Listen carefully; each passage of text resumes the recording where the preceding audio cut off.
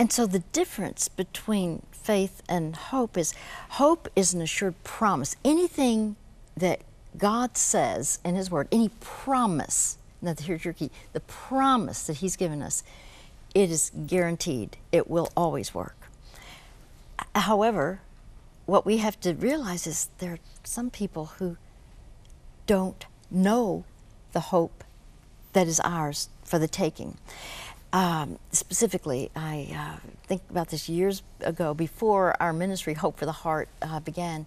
I was teaching a Bible study in my home, and there was a medical professional, a part of our ministry. There were a lot of people came to my home Bible study, and all of a sudden she started spiraling downward because she began to have flashbacks of incest. And while she had been growing and growing, all of a sudden she was overwhelmed. She said, I can't handle this. I called her by name and I said, you can handle this. You can claim, I can do all things through Christ who strengthens me. It's His strength.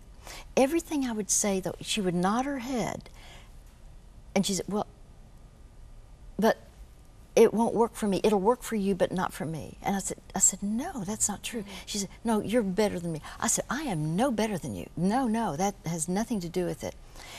Because these, and I would give her the promises that God has given us to be able to go through any storm. And she ultimately attempted suicide. I remember going to the hospital where she worked or had been working, and now she's in the psych unit. Well, she goes ultimately to the state hospital because after a few months her insurance runs out.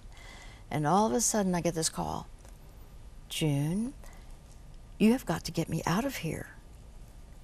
I'm not like these people. I said, what's happened? What? And she said, you've got to get me out of here. I'm not a zombie. These people here are zombies. I think they were over-medicated or whatever, but she was saying what she was not. And so I said, but I can't do anything. She said, June, yes, this is what you do. You drive up. They can't keep me against my will. I will walk out with you. She said, I've been thinking, I can do all things through Christ who strengthens me.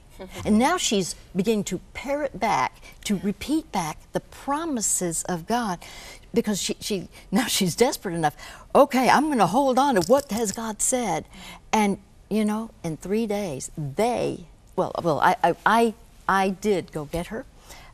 She was released. It was amazing what ultimately happened in terms of her realizing. I talked with her just the other day because I feature her in this first chapter of the book, yes, and I do. tell. Yes. But the point is, she needed to have the hope in the promises of God. Now, when you put your faith in hope, that's action. Hope is a guaranteed promise. Faith is acting on that promise. That's what she had not done then. So people watching today who are saying, okay, I can relate to the lady you're talking about because my life is out of control, or I'm having trouble dealing with the past or memories. But hope to me, like Ron said, and like you said, it seems like a cloud I'm trying to grab onto. Where do I start to find hope as, instead of a cloud, as an anchor? Like you say in your book, hope is an anchor, something tangible I can hang on to. What's the starting point? I would first say, okay, since our hope is to be in Christ first, the beginning for me was I, at one point, humbled my heart and said, okay, I don't understand this. I can't change my situation. I couldn't change my father. I couldn't change my background. But God will change us inside out. So it begins by, I prayed a prayer, God, I realize I've chosen wrong, I've sinned. I ask you to forgive me for my sin. I'm asking Jesus to come into my life, to be my Lord and Savior. And you can do with me whatever you want. And it was so simple, and I didn't even know I began to change. People a year later said, you've changed so much. I didn't even understand I was supposed to change. I didn't know that he would change me. I didn't change me, he changed me. And I began to eventually become more and more secure. So the key, though, was I began to read the Bible, and there were promises in the Bible. And as long as we stick with what the Bible promises, not what other people say. For example, there are some who say, well, everybody is supposed to be healed from everything. Well, that's not a promise. Paul prayed 3 times. I'm talking about the Apostle Paul, the greatest missionary in the world, prayed 3 times that the thorn in his flesh would be removed, and he indicated, no, God did not offer that. So we have to be careful. What is it that we're assuming that we have guaranteed hope for? The Bible says the body's wasting away.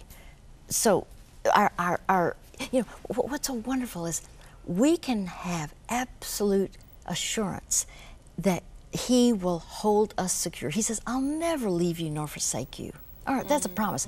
If you think you're alone, you're not alone. Once you've entered into that relationship with Him, you are never alone, and therefore He will hold you secure. Now, the way I see this is, at times we are in a storm. Jesus rarely in His ministry calmed the storm, but He has the power to do that. That's a miracle.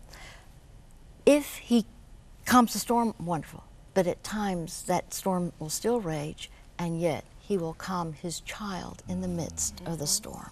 So that's where our hope is, giving ourselves to Him, letting Him be our security. That's such a vital first step, and I even think there were people who prayed along with you, kind of under their breath as you were praying that and saying, yes, I need that. I'm giving my life to the Lord right now, and we'd encourage you to give us a call on our prayer line as well, 1-866-273-4444, and we can talk to you further about that decision. But your book, Hope for the Heart, Finding Strength in Life's Storms, it's use a lot of nautical terms and analogies like the anchor, like the storm. And we've just got about a minute left or so, but you faced a storm in your life with breast cancer, and God brought you through that. Maybe just give us a quick summary of what God did. You know, I didn't know how I would respond if I heard the C word. I was surprised. I never had fear. As soon as I heard, you do have cancer, you will have a mastectomy, you will lose your hair, I thought, what does the hair have to do with this? But the fact is, I thought, God already knows my last day. All the days ordained for me were written in His book before one of them came to be. That's what the Bible says. So He already knows either my time is less or my time is more. And I ended up thinking about a scripture I'd never thought of before, Philippians 1:20, that Christ would be exalted or shown, displayed in my body, whether by life or by death. And so I thought, okay, if my life is shorter, Lord, may I live to the maximum, being the person You created me to be. And you know, it took all that fear that I could have had away, and I call it my fascinating journey. I learned volumes along the way. And that all was birthed out of the hope that you found because of the relationship you already had with Jesus. That was the key. That was the key. All right. I'm glad you're still around. Thank you. Thank God you. has you ministering to so many around the world. I think some 60 countries and about 24 different languages. Your materials in, and God bless you as you continue on in that calling of giving people hope. It's so powerful. The book, Hope for the Heart, Finding Strength in Life's Storms. We encourage you to get a copy of that. You can probably get it at most Christian bookstores or at Amazon.com and so on. June, thank you so much. Thank you.